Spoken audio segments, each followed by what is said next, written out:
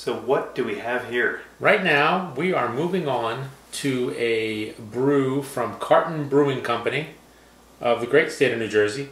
Atlantic Highlands, New Jersey to be exact. I think they're up by Asbury Park. Okay, They're up by the shore? Yep. And this is called Regular Coffee. It's an Imperial Cream Ale. It is a whopping 12% ABV. Whew. IBUs of 20, SRMs, whatever that is, of 5. Shall I read? Shall we? Shall you pour? I will pour. Pour? Give it a little I will pour do something. On the Camella, you can pour it over there. I will do something while you're So a classic Jerseyism is regular coffee. Here, when you order a regular coffee at any place, you trust to make a pork roll and cheese. You get a paper cup of coffee with milk and 2 sugars rather than a black coffee that hasn't had the caffeine removed. We added a coffee blend from our neighbors at Fair Mountain Coffee Roasters to a high-gravity golden cream ale, contributing our milk and 2 sugars for an elevated version of classic plain coffee.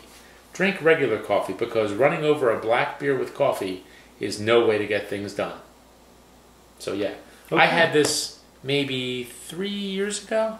I was at a little beer thing with our buddy Miracle Max over spring break, and it was at Keg and Kitchen, and they had like a random beer tasting. Everybody brought something, and John from, I think it's the New Jersey beer thing. I can't remember the group he's with, but you met him before. He was pouring for Weyerbacher at a couple of the events. John brought this and shared it with us, and it was really, really good. I thought it was really delicious. And this has been your great white whale? You've been searching for this for a while? I don't do beer hunting anymore. It's all serendipitous beer hunting.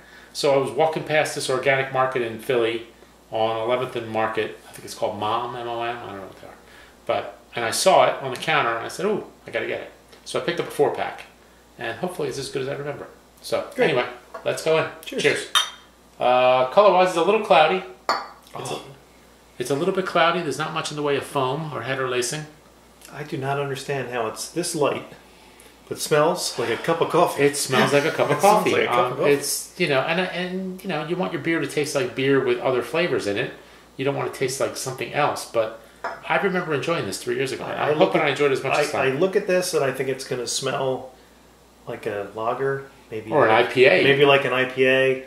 Maybe get a little citrus, some sort of candied orange to it. And instead, this smells like it should be as black as night. It smells like a regular coffee. You know, like you just went into the club diner and you ordered your pork roll, egg, and cheese, like they said. My pork roll, egg, and cheese. Now, you won't order a cup of coffee, right? You'll have a cup of black tea.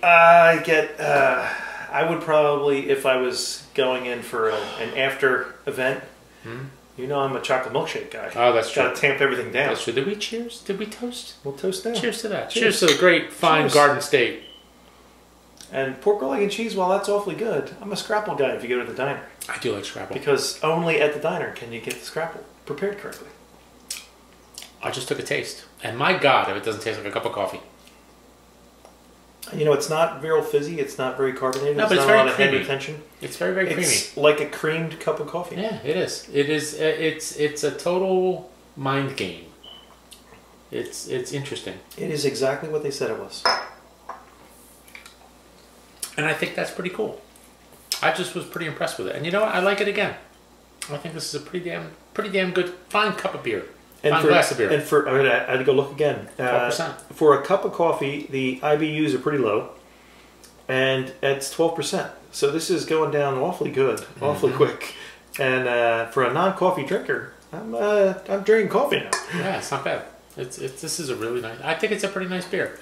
I mean, you know, cream ale doesn't really do it for me or anything like that. It's like it usually doesn't have a whole lot of flavor to it. You know, it's kind of bland.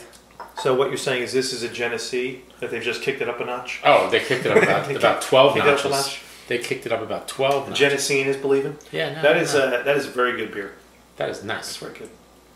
Very good. And again, the one big knock I have for a lot of these beers that over coffee, that use it as is it gets to be almost acrid. It gets to be like the coffee grounds at the end of the night. And I'm not getting that. You get the good rich coffee flavor, but you don't get the bitterness that you typically get with some of these, where it gets to be almost too much. You know what it is? It's the cream. Because the cream cuts the bitterness. I suppose so. Like like the English, right? Don't they drink tea with milk? Tea with milk. Because that cuts. Depending on the tea. Right, but that like a black tea, you want some milk in it just to cut. Because otherwise, it is a little bit, like you said, acrid or bitter, or you get that astringency. It's instead of the cocoa nibs, it's the coffee grounds that they've added. It's just a really well crafted beer. And again, at 12%, it's going down awfully fast. It goes down really, really fast. So I'm glad we're spilling a can and no one's driving anywhere. No. Now, what did this cost for a 4-pack? It was a little pricey, but I did buy it at the organic market, so it was like $16 for a 4-pack. So $4 a can? $4 a can, but it's also 12%. And if you had this out, they'd give you a 7-ounce pour in a little glass. Probably, yeah, like an 8-ounce. But they'd probably charge you $8. Right. So no, it's not bad. But it's not bad. You're used to seeing $10, $12 for a 6-pack. Yeah. This is $16 for a 4-pack. But still, it's not. It could be more. It could be worse. And it's seasonal too. I don't think this comes out all year round, so it's something special. Nice. So anyway, I give it a solid A. I think it's an A. I'd say that's a 92, 93 in my book. It is a delicious beer. That's good. It's a very, very delicious beer. And I got 3 more. So, will I see any of those? Probably not. It's like a hostage situation. Oh, absolutely you will. You will absolutely see these again. I've got 3 more. You've got 0. Yes. So, cheers to the fine folks at Carton Brewing. Keep it coming, folks. Oh, absolutely. Thank you. Keep it coming.